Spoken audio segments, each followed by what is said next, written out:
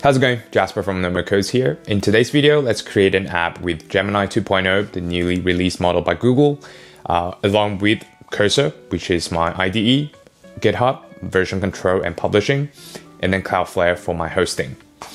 And the app we're going to create today is an app that I personally wanted to use for a very long time, which is to take a video of mine, which are predominantly tutorial videos, and then spit out chapters for my video with clear timestamps that I can easily copy and paste into my YouTube description box. Then my viewers, you guys can easily click on them and then have quick access to different milestones of the tutorial project. It's very helpful for you guys and also gives you a very clear overview of the main things that we're going to do in each tutorial projects I'm going to release in the future. Now let's build it with Gemini's new API and also Cursor AI. First, I start a new repository with my GitHub desktop app. You can also do this inside Cursor or with command lines in any terminal of your choice. The goal here is to create a new project folder, which would be used as our GitHub Git repository. If you're not using GitHub, simply start a new project in a new folder in any location that you want in your computer. Then I always start my project then I open the project with Cursor and always start my project by doing Command L, which brings up the chat window. So you will see that you have chat, you have composer, and you have bug finder. So I will always start with chat. The reason why I start with chat is because I want to get my requirement in, and the information I always include in my first prompt would be first a brief of what my app does and the functionalities I need. And then I'll provide the tech stack I want to use if I already have a clear idea of the tech stack I want to use. If I need the AI, in this case Cursor, and I'm using Claude under the hood, if I need the AI to suggest the stack, I'll specifically ask for suggestions, and I'll ask the AI to clearly lay out the pros and cons of different approaches, different stacks. And I'll also provide user stories that I have laid out, but you can skip this step if you haven't got a clear user stories or a design user flow in mind, and you can let the AI suggest it and handle it. So two important things that I will always provide here. First, I will always ask for the command lines I need to install the correct packages and dependencies if we're using external frameworks or libraries. And then I will also ask for a project file structure. So the goal with these first prompt is not to provide the entire detailed plan right away for Cursor to execute. It is to engage, to initiate the discussion with AI. It is a starting point. And then you are supposed to go back and forth with Cursor to figure out together. And you should always just review the response and then give feedback, make decisions until you're happy with the plan that you and Cursor come up together. Once happy, you can ask Cursor to consolidate everything and create a markdown file. This way, in any point of your project, you can always refer to these source of truth file, the markdown file, whenever you feel like Cursor is derailing or they are missing context when they're trying to solve a specific problem. You can always add these files into the context window when you chat with AI so they have a better idea. Then because I have decided that I want to use Next.js with FFmpeg library for video processing and also Gemini for generative features. So I need to make sure the AI knows how to use the stack that I have picked. I'm confident that Claude is trained on data regarding Next.js and FFmpeg. And I'm not sure if Claude's knowledge cutoff would include the Gemini API endpoints. So what I did is I added a new doc as knowledge on Cursor. So I first, in the chat, I used @ and then select add new doc, which I inserted the Gemini document URL. Once indexed, I can now ask Cursor to reference the Gemini doc by simply doing an @ command, Gemini doc, in the chat context window. This way I know Cursor is always using the newest, most up-to-date API correctly. Now with the project requirement documentation ready and also the API reference ready, I will just start the composer chat to start executing our plan, to ask AI to actually create folders, create project structure, create files, basically get the project done for me. I'll also specifically tell when I start that I would tell Cursor that I'm already inside the project folder, so Cursor doesn't think that you are just in a terminal that you still need to create a project folder or something. They would just create everything knowing that you're already in the root of your project folder. And then Cursor would just start creating the project, creating code files, and also run command lines when needed to install the correct packages and frameworks.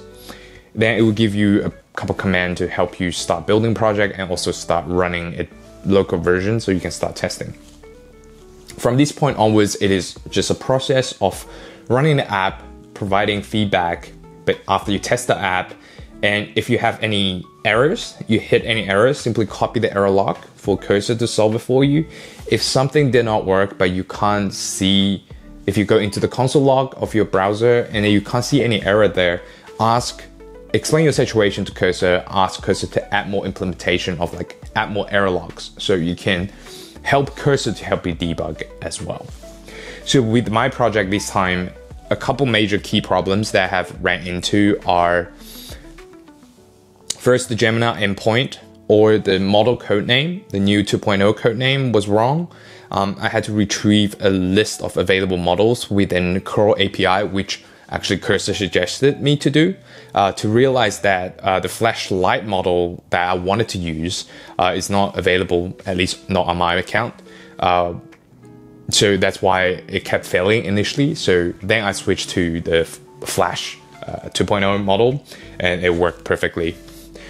And the second problem I had once I fixed the Gemini problem is that I realized the timestamps that Gemini generated are not exactly accurate. Sometimes it will actually go over the actual duration of my video, which doesn't make sense, right?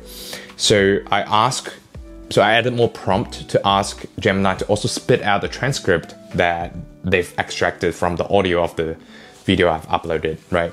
And I realized it's because the Gemini doesn't get a very accurate transcript, which means the chapters they generate based on the transcript is not going to be very accurate, right? So here I started trying different approaches. For example, because Gemini, the model 2.0 can take video as an input, I started trying passing video input and along with the prompt to generate the chapters. But then I quickly realized that my video is too large to be sent as an API body because the maximum I believe is 20 megabytes. Then I tried to compress the video, downscaling the video a lot, which kind of worked.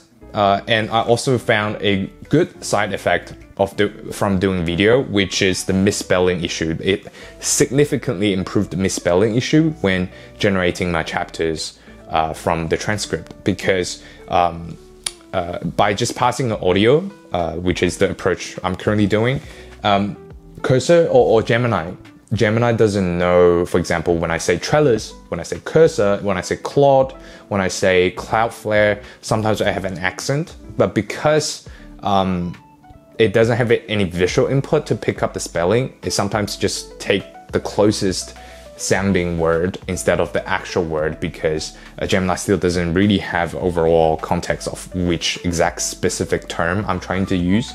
But with some visual inputs, Gemini can actually pick out the spelling from the UIs that I'm working with to know, okay, trellis is spelled that way, Cloudflare is spelled that way, cursor is spelled that way. So it's significant. So it reduces the misspelling a lot. I'm saying like 99% of the time the spelling were perfect. But this is great, but the downscaling and the compressing of the video is still takes too long for my liking. And because my videos are usually over, for the full video is usually over an hour long, and then even the cut down version is probably 10 minutes long, and it just takes a long time to do that, which is kind of defeats the purpose of this tool. I really want it to be like in and out, like super fast. So I went back to audio as input, and how I solved my problem is when I extracted the audio, I ask Cursor to first extract the audio and remember the duration of the audio file. And then I pass that audio duration length as part of the prompt. So Gemini knows this is the duration of the audio we're working with now, and timestamps shouldn't exceed that maximum timestamp, right? The duration of the video. Otherwise, it wouldn't make sense. With that, it kind of solved the issue, which is to a level that I'm happy with. So I'm going with this approach. So what I'm saying is, when you test out your project, feel free to try different approaches, especially in the Composer tab, because you can easily revert back to a previous approach very easily, the checkpoint. If you're using chat, you have to remember which files you have changed. But because it's a composer, the agent knows what has changed. It can revert back to the previous checkpoint. It's a very quick way for you to test out different approaches very quickly. After I've gotten the app to a stage I'm happy with, I just committed my main branch and then published the repository to GitHub. Then I went on to Cloudflare, started a new page from my GitHub repo and published my app there. So if you want to see a more detailed workflow going from a cursor-made app to GitHub to Cloudflare, you can host it for free. Watch a video that I've published before that gives you a overview of the entire workflow, how I do it. And there you have it. This is the entire cut down version of the process that I've took. I have a full video of 1.5 hours, which I spent on this project. Full video on my Patreon. You will also have the option to get the full source code of this project that you can download, host yourself locally. You just use it locally for free. All you have to bring is your own Gemini API key, which is super cheap. Let me know what other projects that you want me to make or see me making with AI. It doesn't have to be Cursor, but Cursor just so happened to be my weapon of choice right now. So join my Patreon, join my Discord to suggest that for free, to suggest more video topics. Follow me on Twitter, X, on YouTube. I'm Jasper from nomocodes. Until next time, ciao.